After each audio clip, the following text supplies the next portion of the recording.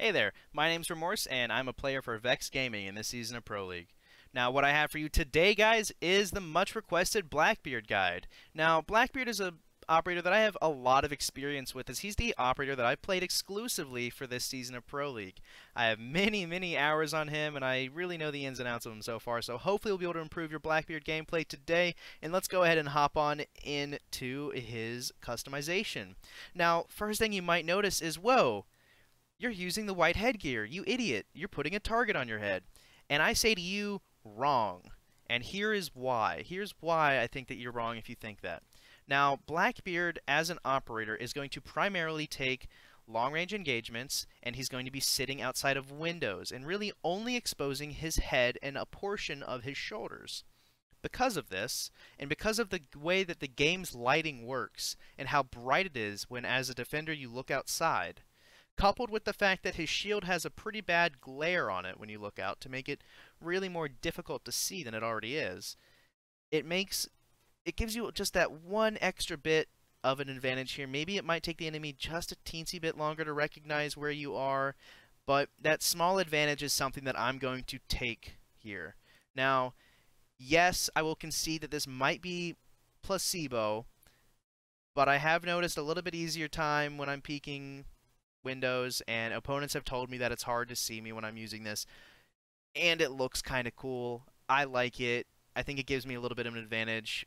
You don't have to buy it. It's not going to be game changing, but I don't know. If it's an advantage, I'm going to utilize it. So that's that. Now let's hop into his loadout here. Now he has two main rifles here, the MK17 CQB and the SR25 marksman rifle. Now, to be perfectly blunt, you're always going to be picking the MK17 CQB rifle here. And the reason is not because the SR25 is bad. In fact, it's not. It's honestly one of the better DMRs that are currently in the game. The one that comes closest to it is Buck's DMR. Now, it's a good weapon with good damage and relatively easy recoil. It's just that the MK17 will do you much better in nearly every situation that you use Blackbeard in. Now, Blackbeard is going to want to be focusing on holding windows and sometimes long-range engagements. And the SR25 is weak when you start getting in those close CQB scenarios where you might have to take a sight with your team, or if you're just going to be pushing in from a window. Because of that, and because of the MK17's ability to do long-range and close-range fire just as easily, you're going to want to pick it. Now, the Deagle is a wonderful gun, even though its iron sights really aren't the best. It's really fun to use, and it's really your only option, so I guess you're just going to have to get used to that. And we go down to the gadgets, we have the breach charges, and we have the stun nades. And I'm going to suggest that you always pick the stun nades, and here's why. As a Blackbeard player, your goal is not going to be the person that goes in and breaches everything. Your goal is to be the biggest pain in the ass that you can possibly be. You want to be a constant irritant to the other team.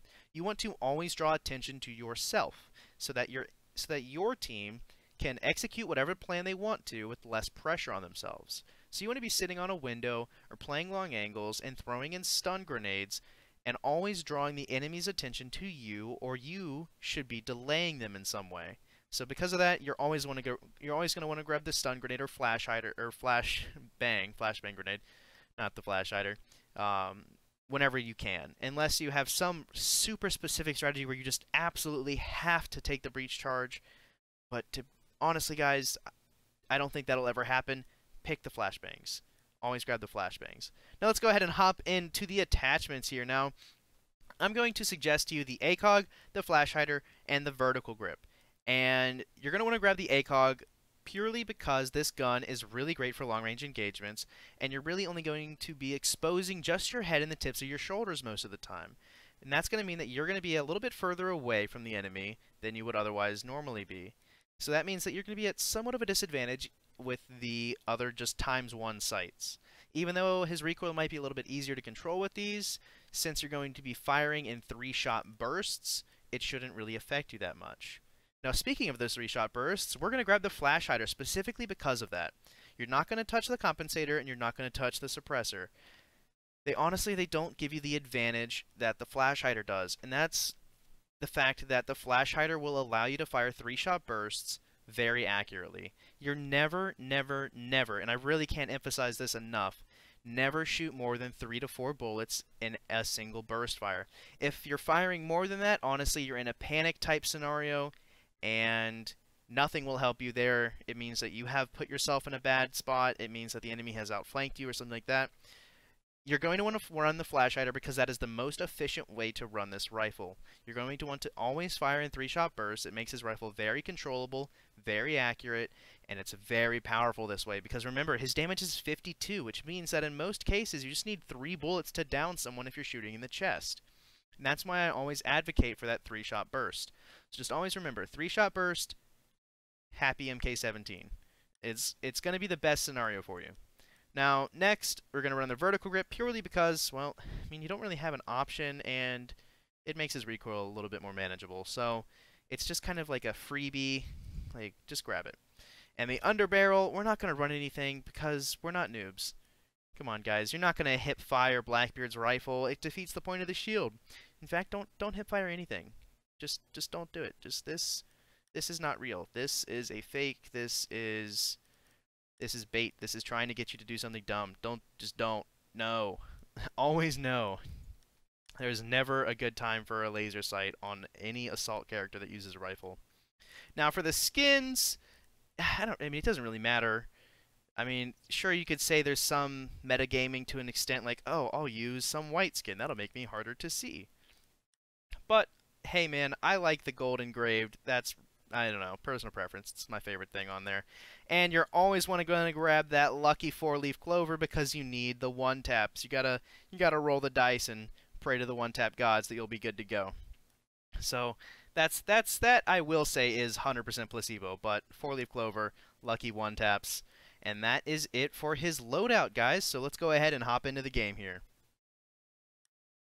Alright, so what we'll be doing here is, although that the video in the background, I mean, you guys requested some gameplay videos in the background, so I'm not just wandering around a map and stuff, so that's what we're going to do here. I'm just going to have a couple video clips playing here. They might not necessarily reference some stuff, but it's something for you to watch while, I guess, you listen to some of the tips that I'm giving here. Now, as a Blackbeard player, you really have 3 main steps to perform to execute a successful round. Now, the first and foremost is going to be the prep phase. As a Blackbeard player, you want to know who is on the other team. This is very important for how you're going to play. You need to know how many shotgun players there are, how many C4 people, how many people are running C4, and if the people are roaming. Now, if people are roaming, you want to confirm if they're peeking or not, because if someone is peeking, you want to switch your spawn to where they are peeking because that's a free kill for you. A peeker will never have the advantage on a Blackbeard that knows where they're coming from, and it's a free kill to instantaneously put your team into a 5v4 advantage. So make sure you always keep track of your drone, don't just send it into a site to die, follow the roamers, and find out where they're going. Now, the secondary one is going to be on the approach to the building. You're going to want to keep your eyes peeled for any late peekers. You're going to want to make sure that you're approaching with the team, and you're going to be on your way to set up to your location that you have predetermined. For me, if we're playing, let's say, Canal, for example, I'm going to want to go up onto the B windows and be a pain in the ass there, maybe get some to flush some people out. And you're also going to want to consider that you need to be on an angle to where your team can push the enemy towards you so that you can get an easy kill. And the third and final thing that you're going to want to do, which is when you're actually shooting the rifle. So remember, we have 3 different phases here: the prep phase, the approaching the building, and then when you're actually going to be shooting an enemy. Now, when you're actually about to shoot an enemy, but like before you end up peeking the window or peeking the corner here, I guess you could call this the peeking phase, I suppose. You're going to want to look up on the scoreboard, and maybe not pull it up, but just remember who's alive. Are they shotgunners? Do they have C4? Now, the shotgun and the C4 are Blackbeard's nemesis. 9 times out of 10, a shotgun player will always beat Blackbeard, especially if it's an auto-shotty. Those are true terrors. You need to make sure that you don't put yourself anywhere near that shotgun player. I personally avoid them like the plague. You need to make sure that you are set up opposite of them, or at least in some angle where you will always have the advantage. And you're going to want to drone in to confirm this. Make sure that, hey, whatever angle I'm going to go sit next to, doesn't have a shotgunner, some auto-shotty user, literally prone or crouched next to the window waiting for me. Because they will just blow your shield off in 2 shots and then kill you, if you haven't died already in that spray. So, once you go to finally take that shot off, you're going to remember that you have patience. You need to have patience whenever you're firing a Blackbeard rifle, the MK17 CQB. And the reason being is you have a shield in front of your face. Now this is accounting for the fact that you already made sure that there's no shotgunner near you and that you're in a spot where you can't be C4'd. Take your time. Line up the shot because you have the time to line up your shot. Your enemy doesn't have that convenience. So make sure that all your shots land. Be patient and pray to the one-taps. And alright guys, that does it for this Blackbeard guide. I really hope you guys enjoyed it. I hope you learned something from it. And if you enjoyed this video, you liked it, please leave a like. And if you hated it for some reason, this was like the worst video I ever saw, leave a dislike. But please let me know in the comments what went wrong. What made you hate this video? Let me know so I can improve it or make changes or an addendum into the either on the page with a little pop-up box or in the description. Just let me know what I did wrong or something I can improve on, or even in general, even if you liked the video but you thought of something that I could change or do differently, please let me know so that I can improve it in the future. And if you loved the video, this was the most amazing thing you've ever seen, or if you've been following me lately and you haven't subscribed, please subscribe. Please subscribe, guys. It really helps me grow the channel, and I'll be having some more videos now that we're no longer in the Pro League right now. It's not that we're out of the Pro League. It's just we're in the off season right now. I have more time to make videos, so hopefully they'll be a little bit more consistent. I realize that I missed last week's video, and I'm so sorry for that. This video should have been last week, and I know that I messed that up, but hopefully you guys will be excited for the next one, which I plan for this next one to be all about roaming. How to roam effectively, what you should be doing as a roamer or lurker, whatever you like to call it, and what your main goals are. Your do's and don'ts, essentially how to be the best roamer that you can be. And I'll try to put as much experience as I have from the Pro League and try and condense it into a video, and hopefully you guys enjoy that. But anyways, guys, that's all for today, and hopefully I'll see you guys next week.